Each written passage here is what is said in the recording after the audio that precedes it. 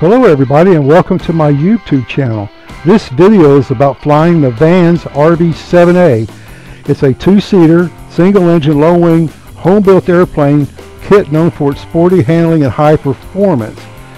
You can install a Lycoming 0360 engine that has 180 horsepower. This aircraft will cruise at 200 miles per hour and has a 42-gallon capacity of fuel.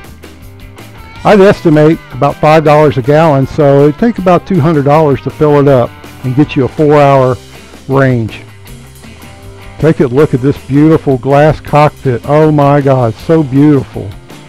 This is Chris' first airplane that he's ever built. He's never built a full-scale airplane. He loves RC old school, but this is quite an amazing feat. I'm just so impressed with him.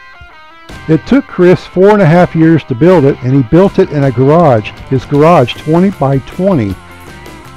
Chris considered the 14, but it would not fit even at an angle to build it inside a 20 by 20 garage, and that's why he built the RV-7A model. Alright, let's get ready for takeoff. I'm using a GPS data logger and adding it to this video so you can see the real-time information live on the screen. So let's roll it. Chris selected the fast build kit, which he indicated would probably save you about a year's worth of work. Chris installed the Hartzell constant speed prop, otherwise variable pitch. And for avionics, he selected the Garmin G3X IFR panel. The airport is like 5 minutes from Chris's house, and he was on like a 4-year waiting list, and it turned out perfect. By the time he had the aircraft finished, he had got the hangar that he always wanted, and man, only being 5 minutes away, that's a luxury we don't see very often today, right?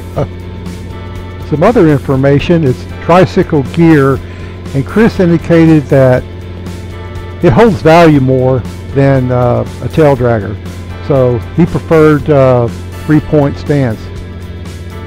Gross weight is about 1,800 pounds, empty weight about 1,114 pounds. It has a 25-foot wingspan, and the baggage capacity is about 100 pounds.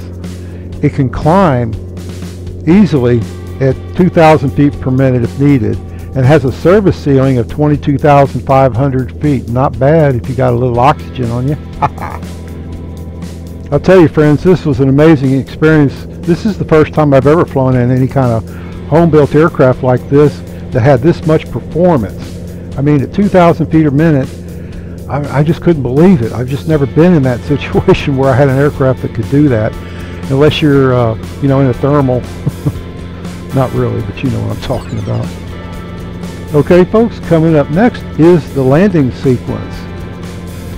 It was just sure a lot of fun to fly, and here we are on final. You can see the runway right off the nose there. You can see it.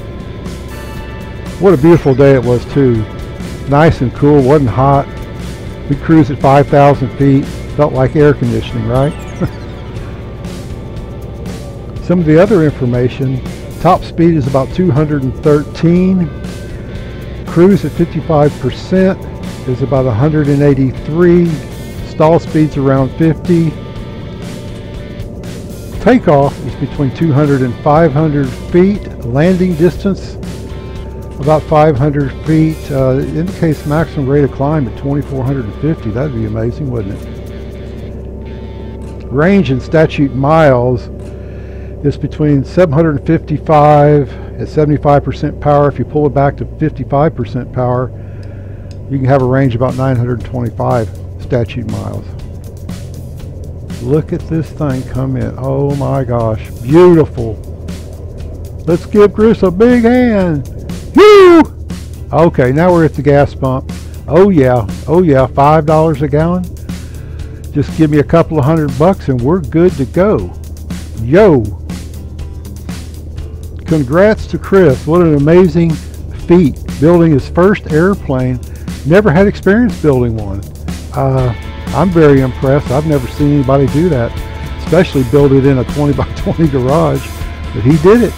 The next step after this is to go to the paint shop, and that'll be coming up soon. You guys take care, and we'll see you in the air next time. You guys have a great day. Hope you enjoyed it. Thank you very much. Bye-bye.